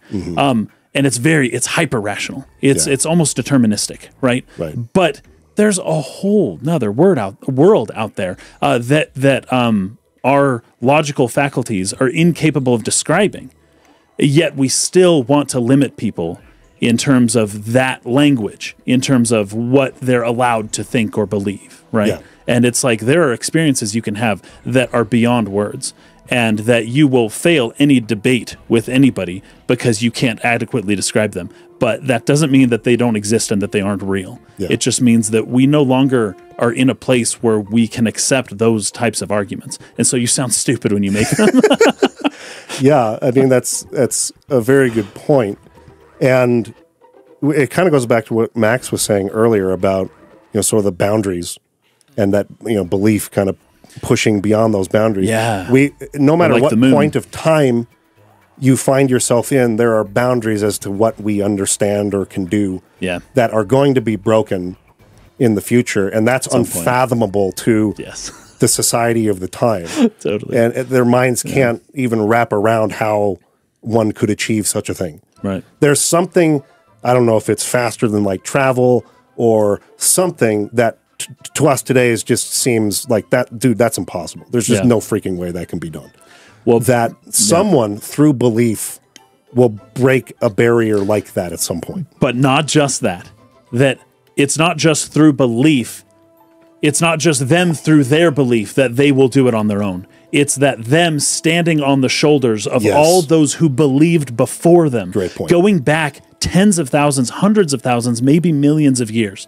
And then finally, Buzz Aldrin or Armstrong, Neil Armstrong. Neil Armstrong was the first to like step on the moon. But you're right, that 10,000 years ago, there was probably somebody who believed that they could do it. And Neil Armstrong, I must say Lance Armstrong. No, totally different dude. Neil Armstrong would never have gotten there had he not stood on the shoulders of those who believed before him. Yes. I also, if we're talking about belief, it's so easy to denigrate those of the past who had a belief that you don't agree with, but we do stand on their shoulders, right? Like their beliefs about what's possible may be misguided or misdirected, but the belief itself, you have to respect it because it's what got you where you are currently. Right. You know, thousands of years of the beliefs of the past got you to where you are, and you can't just discount that and say that you did it yourself. Right. They illustrated this so well. In the Outer Wilds, right at the end, right, where they showed all of those skeletons, and you turn away and look again, and there's they're more stacking on top of each other, reaching towards the light. Anyway. Okay, there's one more thing I want to say, though, because you don't have to be the one to achieve the thing. You can still help the thing be achieved by believing in it. Sure. And adding to this, whatever you call it in the world of people who believe and collective unconscious, whatever it is, that someone in the future will then be able to use that energy that you have from the past in order to motivate them to finally do it. Right. Now you're going to be considered stupid and be burned at the stake and all that stuff, right? They're not going to remember you very well, but that person 10,000 years ago who thought he could walk on the moon was right. Yes. Even though he probably got made fun of and died a meaningless death. Well, died never knowing whether that could have been achieved, but still believing it. But without him believing, Neil Armstrong would never have done it. Yes. That's more or less my point. So even if you don't see the fruits of your labor, right, that you still are affecting the future by what you believe in today. Max, anything you want to add to that? Yeah, two things. First of all, I think it's worthwhile pointing out that we spent like the last 20 to 30 minutes talking about O, and he's like makes up of a 40-hour game. It's only like 2 or 3 minutes of the game, but it's probably like the most profound moment of the entire game. And it just goes to show just how amazing this game is, how amazing it is written, that we can focus on this one element for this long, and rightly so, and talk about it. And the second thing, just to your point about how language and human constructed language is incapable of being able to encapsulate these profound concepts, I think that is latent in the guy's name. We say that his name is O, but it's not really O, because that presupposes that the universal divine language is English. Oh, you're right. So that's the way that we interpret his name, but his real name is like something else. Whatever happens when he opens his big mouth. Right, whatever sound it was that he made that humans can't make, but also the letter O is a circle. It's a circle, a symbol of eternity in and of itself. It's a Ouroboros, it's a container, it's infinity, it's all kinds of things. And then when they talk about how he opens his mouth and there's no teeth or tongue or it's just blackness, well, that's the shape of a circle, though. You just open your mouth and it's like, ooh, this is who I am. And one of the things that harkens to is the logos, right? That out of that what proceeds forth out of the mouth of the divine is divine speech, and you're talking about the divine alphabet, and then he opens his mouth and you're able to have this incredible experience. But the O, the circle, right, the mystery of that is kind of how it's given to you, and essentially it's through the logos but not through language, if that makes sense. My next note here after O is about Ebb Creekness. He's another character here in the bar. He's a retired member of the Harmonium, so I wanted to bring up the Harmonium real quick. He offers his services as a tout for a fee, since he has a disadvantage. A disadvantage compared to other tour guides. Sorry, he's. I think I copied this wrong. He has a lot of experience out there in the plains, and so he can tell you a lot about it. But he's like a tour guide that doesn't go anywhere with you. He just like talks to you about it. Well, that's this game. That's what I wanted to bring up. That is this game in a little nutshell, right? Yeah. You got a tour guide who just talks to you. He just tells you about stuff. He doesn't actually show it to you. Exactly. Yeah, the old That's maxim. the whole reason I wanted to bring it up. That's freaking funny. Also, the name of the bar, Smoldering Corpse Bar, of course, is... Ignis, this man who's burning in the middle of it. I think we're going to talk more about Ignis later. I didn't recruit him at this time. Oh, me neither. Not until way I'm later. not sure if you can or not. Yeah. I think you can recruit him a lot earlier than I did. Okay. But there is a certain item that you need from underground first. Because it's like that water that's like an eternal, holds like water eternally in it or whatever that you have to like douse him with in order to like actually recruit him.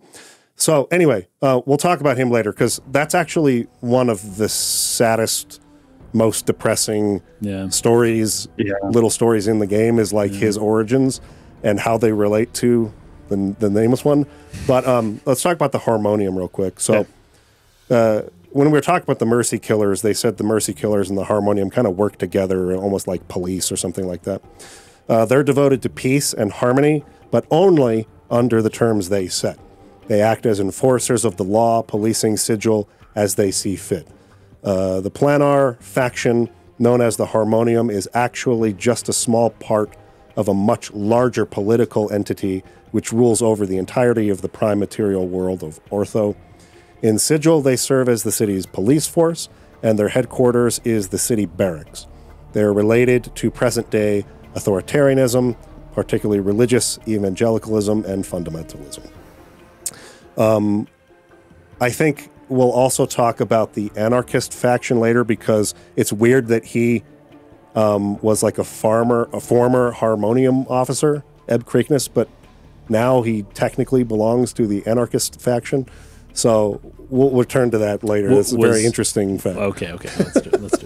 But I think it's more important to get to Dakon here, who is a major character, a recruitable character in the game. So he is a Githzerai, a people who live in limbo, where the form of matter itself can only be held together by concentration. This is like how his weapon works, right? Yeah. Again, sort of belief being like the way in which his weapon is actually effective or not. He has to be firm in his convictions and beliefs. It's like belief, but like focused belief. Yes. Like concentration, like a focused attention on something. A really cool weapon concept. It's almost immaterial or useless unless he can focus his belief and be sure in what he's doing, and then it forms into this solid blade, right? What's cool about that is that the sharpness of the weapon depends on the sharpness of the mind. Right? Yes. So there's kind of a parallel there. It's really fun. Yeah, and again, all kind of comes back to this belief that we've been talking about. Like others of his race, he places a great emphasis on the holistic knowledge of things. Even the word know itself, he uses it all the time. When you're talking to him, he's always talking about know this or know that. Know thyself. Yeah.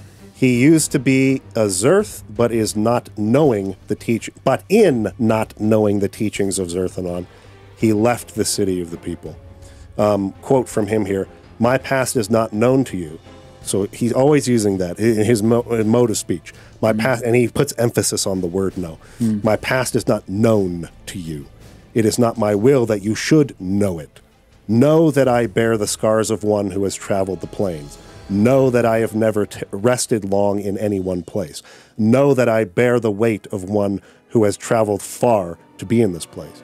Know that I am a Githzerai. Know that I am of the people of Zerthanon.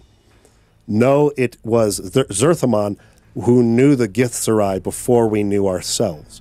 He knew, so we should probably talk a little bit about their origins too, but he knew what had to be done to free us. From his knowing came action. From his knowing, freedom was born. The Githzerai ceased to be slaves and became a people. Know that I follow the unbroken circle of Zerthamon. His words are known to me. His heart is known to me. All that remains is to know myself. Zerthamon was like the first of this race of people. Is this the guy who went out in the field and found there was like a piece of steel stuck in the skull? And understood that steel was the weakness of the mind flayers who were there. So they were like a mindless race of people that were like slave labor for these mind flayers, right? Yeah. But Zerthamon was the first who sort of had self-awareness, like self-actualization, an awakening. And sort of started to understand and to know things, which is why this is so built into their culture and their religion, and understood that steel is stronger than the flesh, and that they could fight back. I wish we knew the first human. That same thing, but for humans. Like the first, like, where is that genetic line between whatever race we were before we were human? And then, like, the next mutation that made them into a human being. 2001, A Space Odyssey, kind of, sort of explored something like that. Moonwalker, Nightwalker, whatever the name of that character was. That ape who touched the monolith and the monolith became human.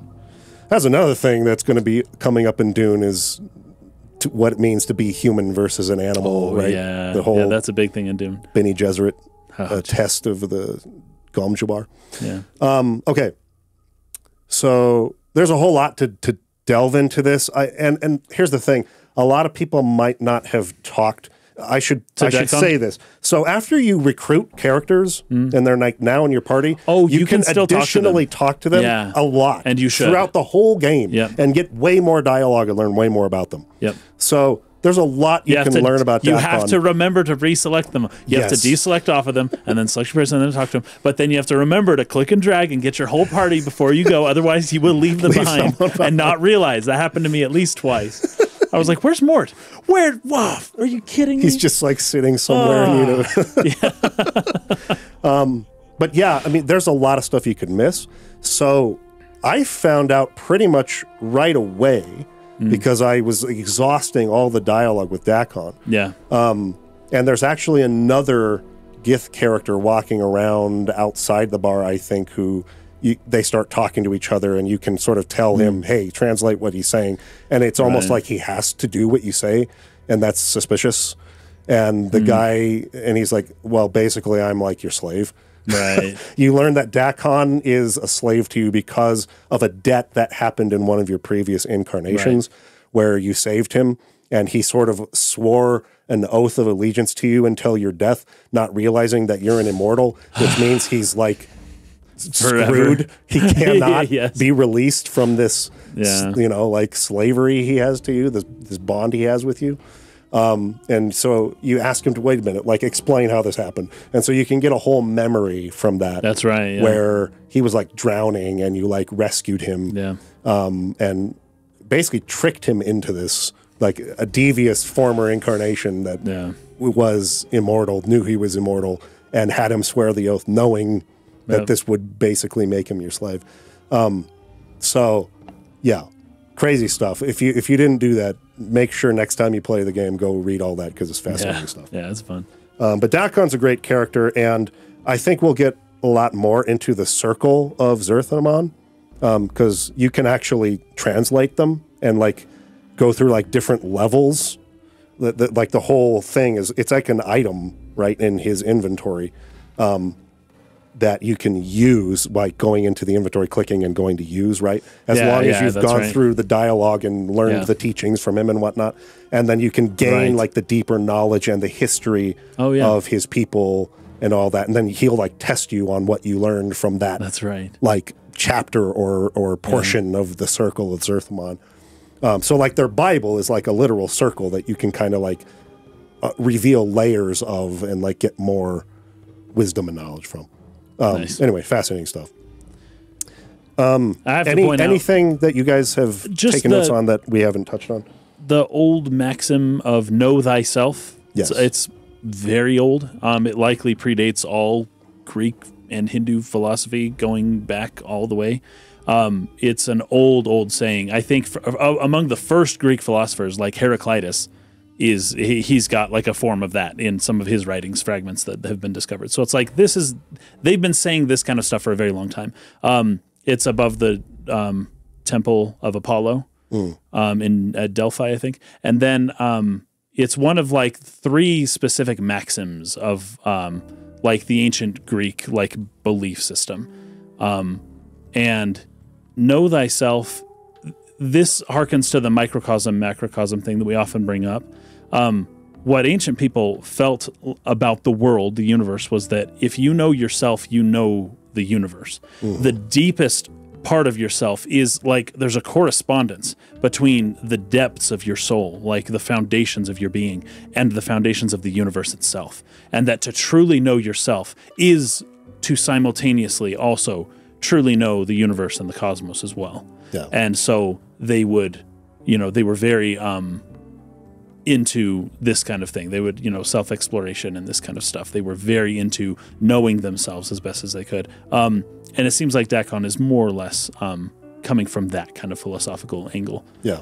I think that makes sense. Yeah, and there's a form of know thyself, like basically in everywhere, like everybody. This is just old, what would you call it? Philosophy kind of stuff.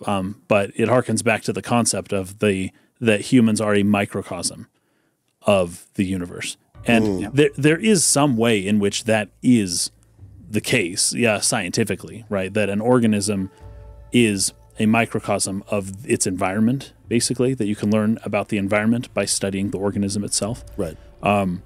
And absent the environment even.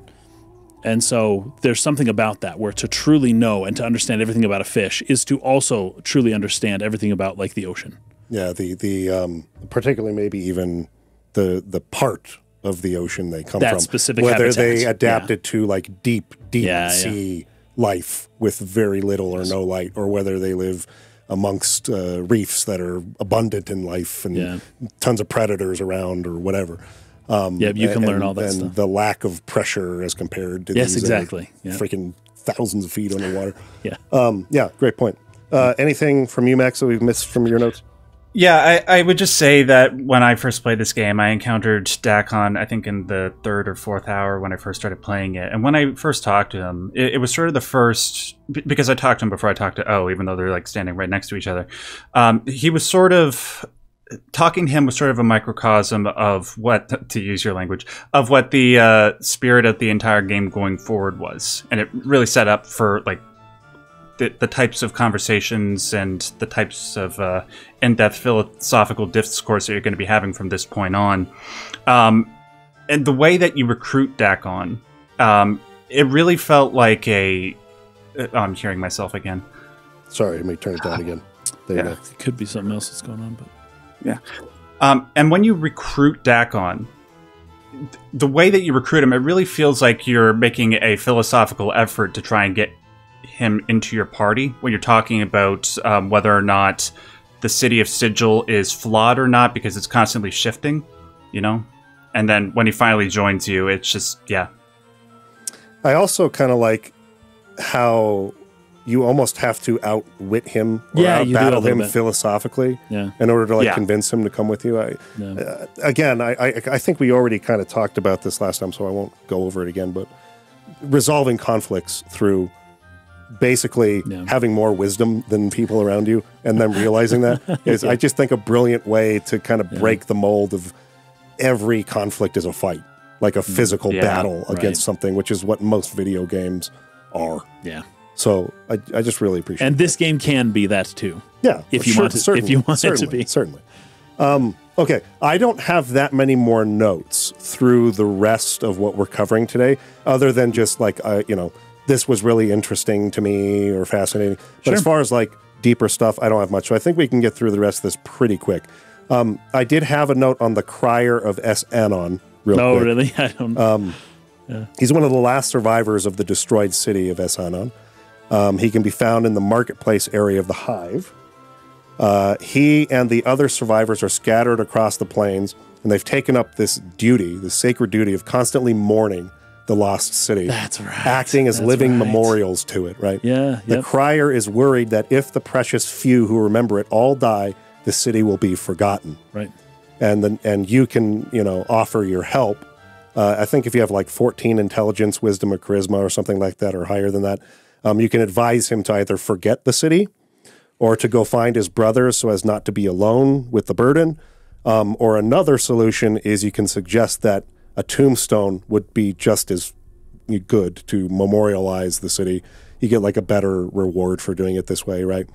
But this kind of comes back to, again, a sort of a recurring topic we have on the podcast, which is there's a certain amount of a block of your own progression and growth as a person that comes from attachment to things. Not being able to let go of things, not being able to wrestle with the concept that things are impermanent. Right. There's nothing that is permanent. Right. And you're going to encounter that so often in your life, and it in every aspect, whether that's losing a person you love, something like that is that deeply meaningful and personal and like important, or whether or not your favorite gaming franchise changes to the point at which you can't recognize it anymore and you just are no longer interested, right? Like something as trivial as that. Yeah.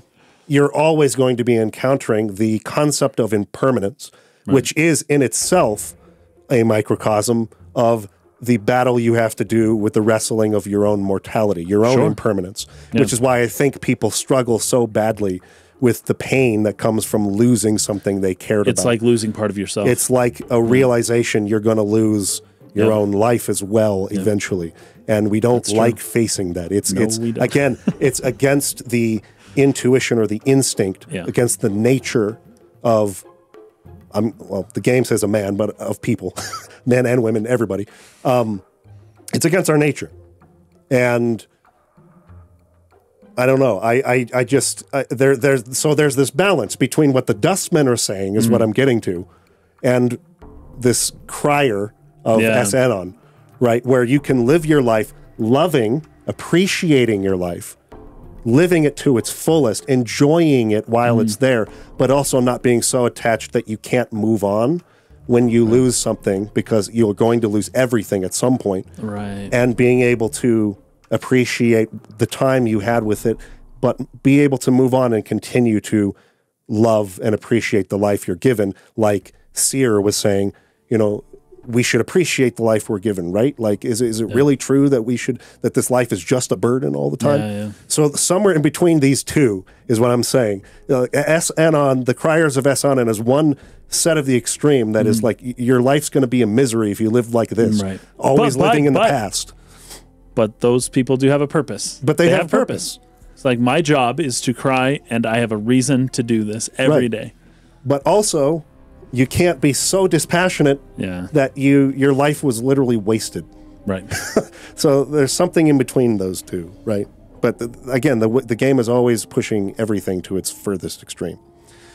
Okay. Anything before we get to like the Dead Nations and the Rat Collective? Anything you guys got previous to that? Not me. I do have something, but I'll just save it for the end. Perfect. For the end? Okay. Here's one thing that I guess it's a criticism of the game. I'm not gonna be. I'm not like, it's not like a huge deal. It's just something that is a little unfortunate as a byproduct of this being a game from the late 90s, and you can't make a player spend the amount of time in a place to give the weight to it that they're trying to give to it in the story. Whether that's mazing, which is some people get lost in those mazes literally until they die. They never escape. Right. The Dead Nations is this city underground after you've come down and met Farad and he sent you after the Bronze Sphere. So you're down in those catacombs looking for the Bronze Sphere. And you stumble into the Dead Nations. And they come to you and they say, okay, you can stay here. We won't kill you, but you can't leave. Right. You literally have to stay here until you die. Okay, bye. And they walk away. That's the rule. That's the law here. And that can feel like, oh my gosh, like that can feel really heavy. But literally within 30 minutes you've left. It wasn't even that big a deal. The real weight to that kind of like piece of the lore is unfortunately lost by the fact you're playing a game and you don't want your players to literally be stuck in the Dead Nations for longer than 30 minutes.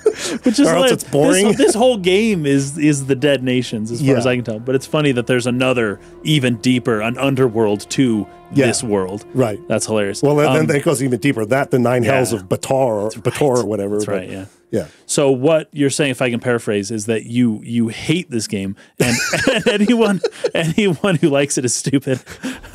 It's mostly what you just said. I'm sure somebody will think that. No. What were you going to say? That's all I got, actually. Yeah, no, I just thought it was a little bit of the weight of some of these really cool world concepts is lost in the fact that they can't actually trap you in a maze.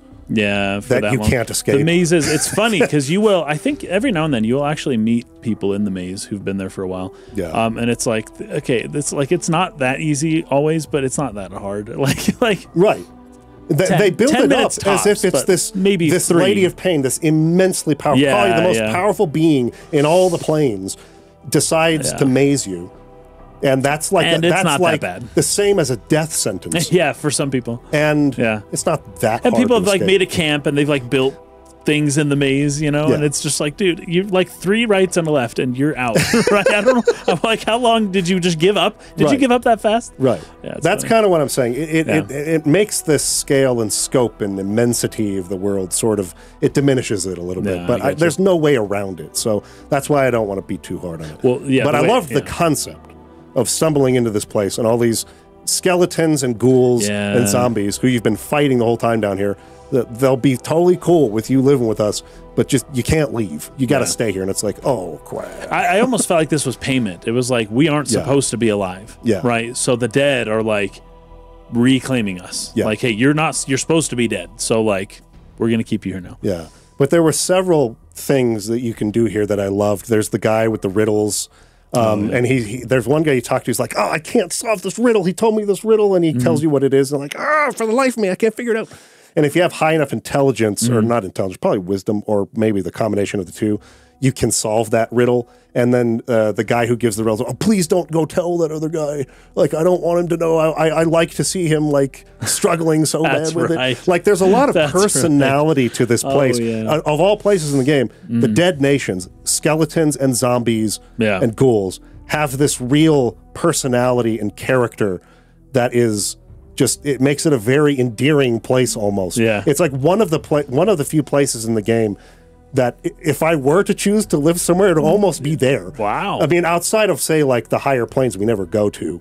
Oh, okay, sure. But I'm talking about of the locations we actually visit in this game. They're all pretty horrible. Yeah, but the Dead Nations is pretty peaceful, all things considered. And they live in harmony. And they actually have people with personality there that are kind of funny and that I can relate to. And they're all dead people, which goes on with the same theme we've been talking about these reversals. That's that they've been trying to do the whole time. The skeletons and the zombies are just these aimless, mindless enemies for you to cut down. No, in here they're intelligent and they give riddles to each other and they philosophize and think about life or whatever the life they actually have now, which is not really life, it's something else. And they have leaders and they're trying to maintain a peace here with a concept of a ruler who's not even alive. The Silent King has been dead. But the Silent King has to be a person who's alive. So the person who sits in that throne has to be a living person. No other dead person here can just take the throne now. And you can actually sit in that throne, but it would essentially equate to a game over because you're stuck in it. The person who sits in it has to sit there until they die.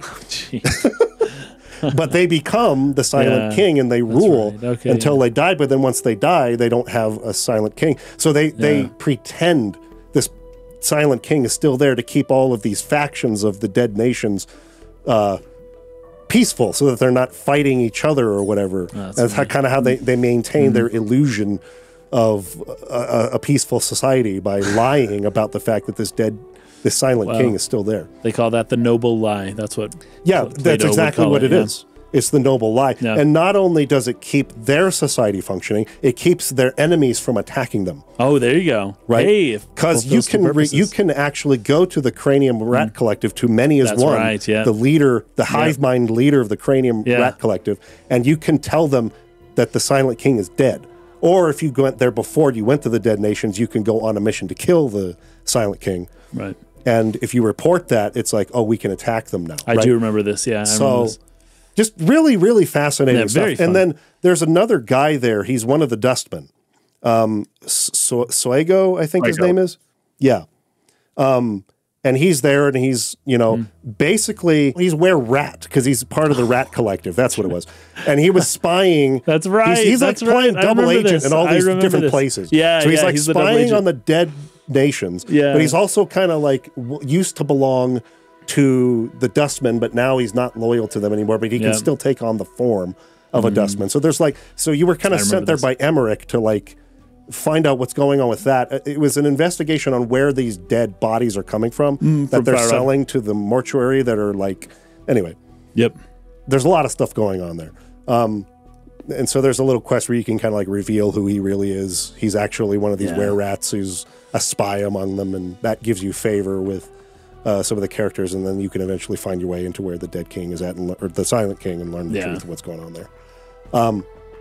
But the Cranium Rat Collective was also really fascinating. Fascinating, yeah. The hive mind, the rats are stronger the more of them there are. So if you encounter... That's genius. Yeah. If you encounter a room with a lot of rats in it, you want to try and draw like one of them out at a time. Yeah, don't fight them all at once. Each one you kill just like diminishes the strength of the group to the point where it becomes safe. But if you try to attack them all at once, it's like they're the strongest enemy in the game. You can fight many as one. Right? Yes, you can. Can anyone possibly win? You can win. You can? Oh, I didn't know that. It is possible. Oh, okay. But I don't... I'd love to see that. I wouldn't have been able to do it at my level when I was there. But, yeah, I mean, it is possible. I read that it is possible. So many as one is a pretty cool concept. It's basically the concept of what is currently becoming AI, what we know of as like ChatGPT and whatnot, that you get all of these low-level mundane inputs, and through the collection of all of it and the sifting through and parsing through all of the data, you get a large language model that's capable of basically like thinking and writing out stuff. And then the more input it has, the more people click the stupid captchas, and the more people just blurt out their thoughts to the public, the smarter this thing gets. As stupid as those thoughts might be, this thing gets smarter and smarter, and it grows bigger and bigger. And there's another element of like the wisdom of the crowds kind of in this as well that we talked about recently. Maybe one person may not have a good idea of what's going on, but the collective of the people actually can, make a pretty accurate guess as to the weight of the pig or whatever it is. Right. I also really liked, there were like these faces on the walls in the catacombs that were people who had been like cursed or punished somehow. I do remember and they have these mouths that just spill this filthy, disgusting sewage all the time. Yeah. He's like, if you could just please release me from this I do remember horrible this. sewage. And the guy who cursed him thought it was funny, and then he curses you. That was also Reekwind, who was a character up in another place. Yeah, we'll talk about that later. The person who cursed him is a character we'll meet in next episode. Okay. But I don't know if he was he could have been the one who also cursed these people. I don't remember. It's got his little signature. Details. But you get like this item which holds, like I was saying, this sort of eternal clean water, and that's what you can help him. So there's just all these little cool things and little quests that just fill this world out and make it feel so big and immense and just full of like possibilities. It's like a really good fantasy world. That I guess that's my mark for what a good fantasy world is not one that literally in like ad nauseum just like explains every single thing about it, but gives you just a taste in these little stories and these little pieces that make you imagine, wow, this must go so much further. You almost fill in this world for the author in a sense. They hint at it, and your imagination like begins to the world, fill in and make it bigger than it actually is. Ooh, it's a co-creative work between you and the author. That's fun. I like that. So this game does that really brilliantly with just all these little stories that they tell with the quests. But the last thing that I even had to talk about was the tomb of the Nameless One, which is filled with traps because he's paranoid about this previous incarnation, was paranoid about someone who is chasing him everywhere, trying to kill him. He always finds me. He always kills me. No matter where I hide, how long I hide, he always will find a way to find me. It's a big mystery. Big mystery. Right? Yeah. But you also, I think the most shocking thing of all that stuff you read, because really all those messages kind of create more questions than they actually answer. They do, especially the one that says "Don't trust the flying." That was the one, the talking skull. Yeah, that was the one. That was like, oh man, and that was that's a really brilliantly executed moment. It was because it was the tattoo on your back. Yes, minus that one line that Mort decided not to say. Yes, and that just immediately makes you so suspicious of him. Yeah. And this character who was. You almost imprinted on, in a sense, because you were the first He's our being leader. that you found in this life, who you've been trusting and listening to, and he's been telling you the things you don't know and filling in gaps for you and like helping you with advice. And like they turn you on him in this moment because he did not mention this one part of that tattoo, and you can go confront him right away, Yeah. and he's not very good at responding to that confrontation. He doesn't do himself any favors in responding to it. But what if he did say that when we first woke up? Yeah, right? Anyways. Yeah. We'll get more this into is that. going somewhere. So. Yes, exactly. But I just thought it was a really brilliantly executed very moment. It's one of the moments that goes like, oh, crap, can I trust this guy? Like, oh, my gosh, there's all this stuff I don't know. Who should I trust? It's really, really, really good. Yeah, it's fun. So anyway, you get the bronze sphere. You go back up to Farad, give it to him. You could have either recruited Anna earlier, or if you hadn't, she'll kind of come into the party at this point. This is when I got and she promises to take you to the place where she found you dead, so that you can continue investigating who you are and figuring it out. So that's it as far as my notes. What do you guys got? There's not much else for the end there. What you got, Max? I just think that before we conclude, it might be worthwhile just talking about the Nameless One and what the whole ongoing discussion surrounding that character is going up to the end of the game. Like, who is the true Nameless One? And, you know, even though the whole game from this point on, he's going to be seeking out his true identity, that true identity is going to become further and further as he experiences the world around him and individuates away from those original identities. And then trying to discover, like, okay, so who is the true Nameless One? Is it me? Is it this old guy? Is it who he is now? Like, and it's all like a reinvention of that old thought experiment by Plutarch and the ship of Theseus. Yeah. Do you want me to explain what that is for people? Yes, might as well do it, just in case there's someone in the audience who has not heard of it. Sure. So I don't think it was Plutarch that coined the thought experiment, but he was the one that first recorded it. So the ship of Theseus, it was what King Theseus traveled on to go defeat King Minos and save a whole bunch of children that were kidnapped by him, and then brought them back to safety. And since that time, this is back in ancient Greece, obviously, and it's mythical because we're talking about a minotaur. The ship was preserved over time because they wanted it to be a landmark to which people can visit and appreciate what was done. But naturally, because the years are going to go by, the parts of the ship are going to wear down. So you have planks replaced, you have bolts replaced, and all that. At what point, though, does the original ship of Theseus not be the original ship of Theseus? Or are we asking the wrong question here? Was there ever an original ship of Theseus? Or is it like, I think it was Heraclitus that suggested this, that a thing's identity is something that is consistently evolving from moment to moment to moment. So it's like, yeah, that whole discussion about what is identity. And that's something that's going to be going all the way up until the end of the game. It is. Because there's been so many different lives that have been lived. And this is more like his mind or soul, or who is this person? Yep. Not so much the body, because it is the same body, though it has been mutilated and very much so cut apart and had probably parts replaced in a certain sense. But for the most part, this is still the same body.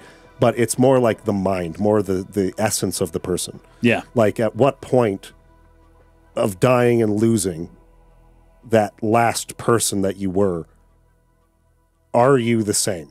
Right. And are you responsible? That's the for the are you responsible for the actions of that person? Should the consequences of the choices of that other person before, should you be responsible for them? I think is a big question. Right. If that's not you, then who's responsible for what that guy did? Yeah. Right. So I think we'll definitely talk more about that. Yeah, that'll be fun. And it's not just there, because you've got like kind of the mind or the spirit or the soul, you've got the body, you've also just got the identity, which is the name, right? Yeah. And what is it about the ship of Theseus that keeps it being the ship of Theseus after every part of it has been replaced with modern something else? It's the name. It still has the name. We still call it the ship of Theseus. So it's the ship of Theseus. I'm so glad it's the identity. Because in, I forget it, it's not Ragpicker Square, but it's the little village where all the people that Farad rules over. Oh, right. There's a whole quest there where someone lost his name. Did you do this quest? Yes, I did. Yeah, there's power in a name. Oh, very And this much other person was like, "No, I found it. It's mine now. Like, tell that person. You go back and forth between them. Yeah. You go back and forth between them and try to convince this person who now has their own name plus this person's name. It's like this guy can't live without his name. Like, you have to go give the name back to him. There's also this ancient idea where if somebody knows your true name, they can hurt you. They can curse you. In fact, this is something I wasn't going to bring up till later. I probably still will bring it up later. But you don't exist in the world of sociality unless you have a name. You're like a ghost. You're not in the social world, right? Because nobody can pinpoint you. Nobody can categorize you. Nobody knows exactly. So they say nameless one, and you say nameless one. Well, that will eventually become his name if he doesn't find a name. Yeah. Because what the social world refers to him as is what he will be known as, right? Yeah. And so he needs to go find the name, right? Because otherwise, there's a sense in which he almost doesn't even exist until he has a name. And the social world is essentially like the world of our experience. It's almost everything. Yeah. I'm so glad you said that, because I would have totally skipped over that whole little name question. I think it's really important to this whole thing. This is religious ceremonies will do this as well, but like the naming of a child is a big deal. It's a huge deal. It's a deal. It's a thing, right? And often, like for the Catholic Church, when children are baptized, sometimes they're given like a new name, like the name of a saint or something like that when they're baptized. And it's not just that you get this ritual or a ceremony that's performed; you also receive a new name, right? And the naming of something is like its birth into this new world, right? It's like a rebirth. Gosh, this crosses over so much with Dune. It's unbelievable. I know. It's unbelievable how much crossover there is with Dune and Planescape. There's a lot of... It's crazy. This always happens, though. It's true. I mean, there's only a certain amount of stories that get told and retold over and over and over again. But whenever we're doing some extra thing, like the video game always somehow coincides. It's really funny. With it, yeah. Anyway. Yeah. Okay, so I think that's it for today's episode. Thanks, everybody, for watching. Thanks for joining us again, Max. Yeah. Anything else, Max, you want to say before we go? No, that was about it. Thank you. Okay, sweet. So for next time, we've left the Hive now. We're going to be basically starting in the Tenement of Thugs, I think is the name of it. So you're going to play through that up to the lower wards, then up to the Clerk's Ward, all the way up into, well, let's just say play up all the way until you leave Sigil. Ooh. Let's just say that. Very good. So at the point where you end up in Ravel's Maze, I think, is when you would stop for next episode. And then the final episode will be Ravel's Maze to the end of the game. Okay. So that's what we'll be discussing next time. Thank you, everybody. We'll see you next week. Peace out.